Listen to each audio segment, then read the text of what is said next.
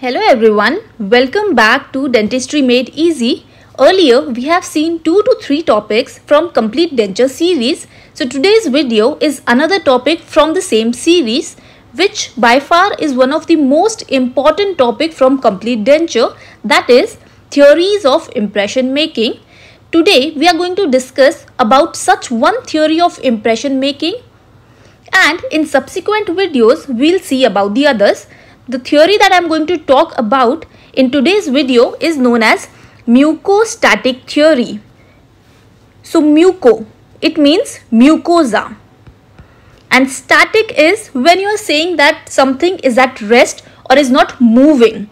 That means it is a static like object or static position. So mucostatic theory basically in simpler term is you are recording the impression when mucosa is at rest, which means you don't apply pressure while taking the impression.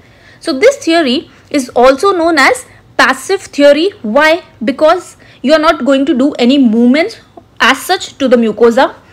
Or it is also known as non-pressure theory, as we have already said in the name, only saying that you are not applying any pressure and you are recording the impression at rest position of the mucosa.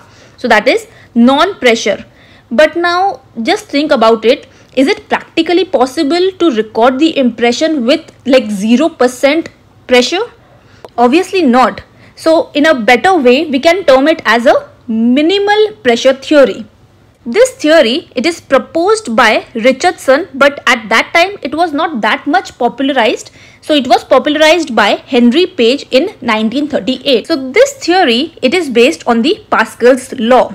Now long back we have seen what this Pascal's law was in physics, that was under the fluid dynamics, and I'm pretty sure many don't remember what this law is, because even when I was reading this topic back in my final year I was totally blank about it. So I'll just give you a flashback of what this Pascal's law was. So the law, it states that whenever pressure is applied to the confined incompressible fluid, so that pressure, it is transmitted equally in all direction throughout the fluid. Now this is quite confusing. So what I'm going to do is I'm going to like simplify this Pascal's law. So over here this is the pictorial form of the Pascal's law. So here is your confined liquid.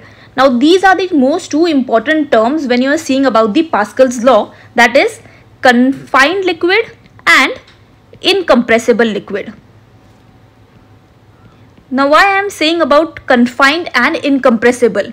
So confined basically is nothing but when it is restricted or it is limited to that particular area, or it is enclosed.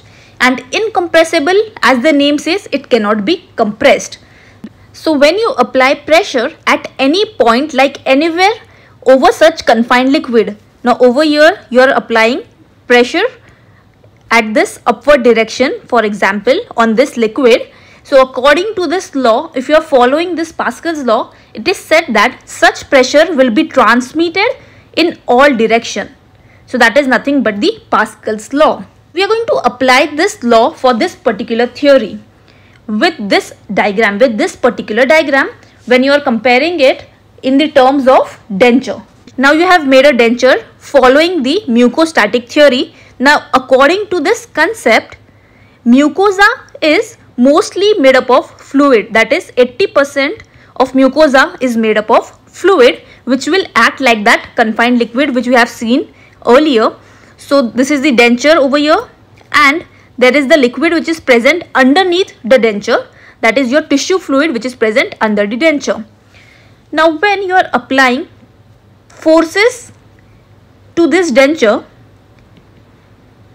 so according to the Pascal's law, what we have seen, even if you are applying pressure on one point, the forces are getting transmitted all around the surface area, and because of which the stability is increased. So this is in simple term what exactly mucostatic theory is and how it works. I have also written that the forces on the denture, they are counteracted by the buoyancy of the tissue. Now what do you mean by buoyancy? So buoyancy is nothing but it is the upward force which is exerted by the liquid on the object. Over here your object is the denture and liquid is the tissue fluid. So the fluid, it will apply certain pressure on your object. So now when you are applying forces from down portion, and your tissue, it is going to apply pressure from upwards, so that will be counteracted, so they will just nullify each other, and because of which the forces are distributed properly, and by that the stability is increased. In this theory, as we said that impression is recorded in the resting state, so in this the impression, it is made in an oversized impression tray which will have spacers, so that when we pour the cast out of that impression, you will have a proper space where the denture in return don't apply pressure on the tissue, and it is made with low viscosity materials like impression plaster, agar, zinc oxide eugenol, alginate or impression wax. But now in this, the material of choice is impression plaster. So impression plaster is the material of choice for mucostatic theory, and the space which is present between the mucosa and the tray is 3 to 5 millimeters. Now in this technique, we don't do border molding, due to which the flanges, they are usually shorter when you're comparing it with other techniques.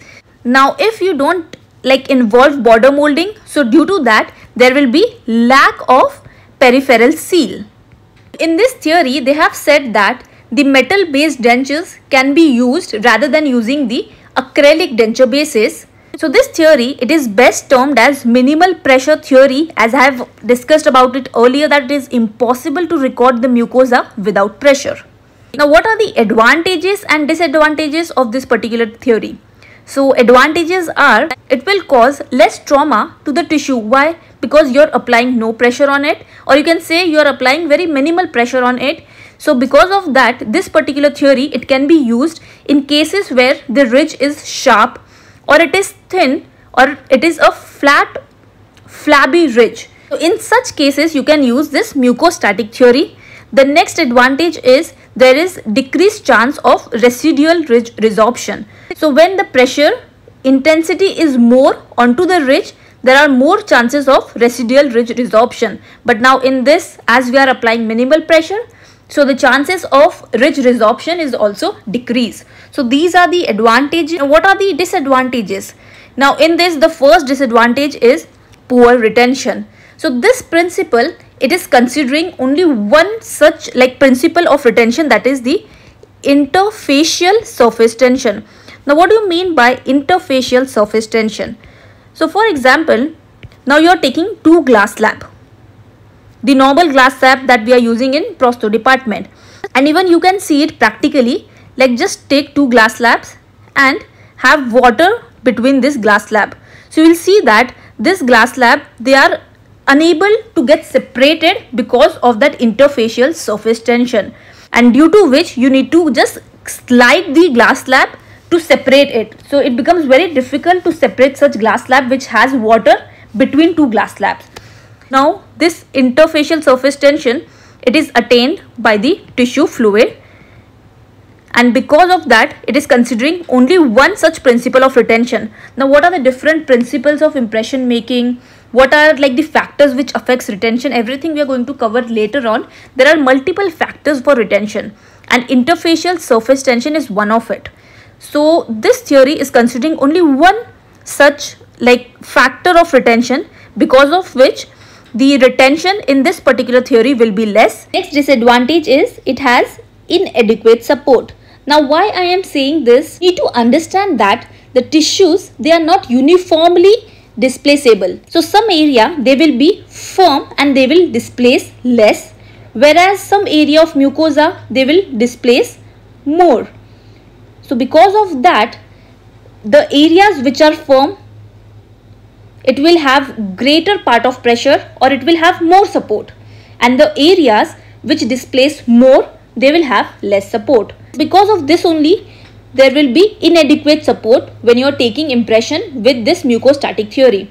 So in short, we can say that firmness, or if the tissue is less displaceable, it is inversely proportional to the support. If it is less displaceable, it will have more support. If it is more displaceable, then it will have less support.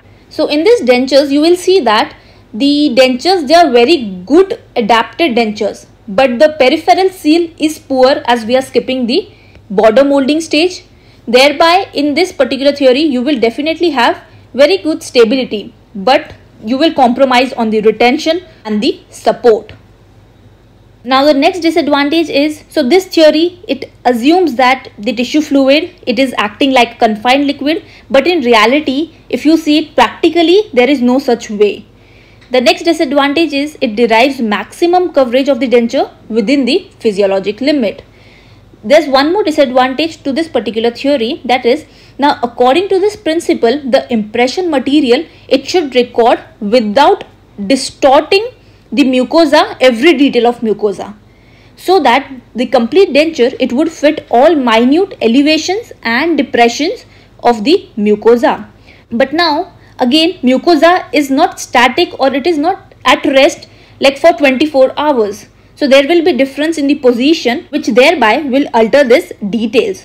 So that was all about this particular theory. I hope you found this video helpful, and if you did, then please like, comment, share and do subscribe to my channel. Thank you so much.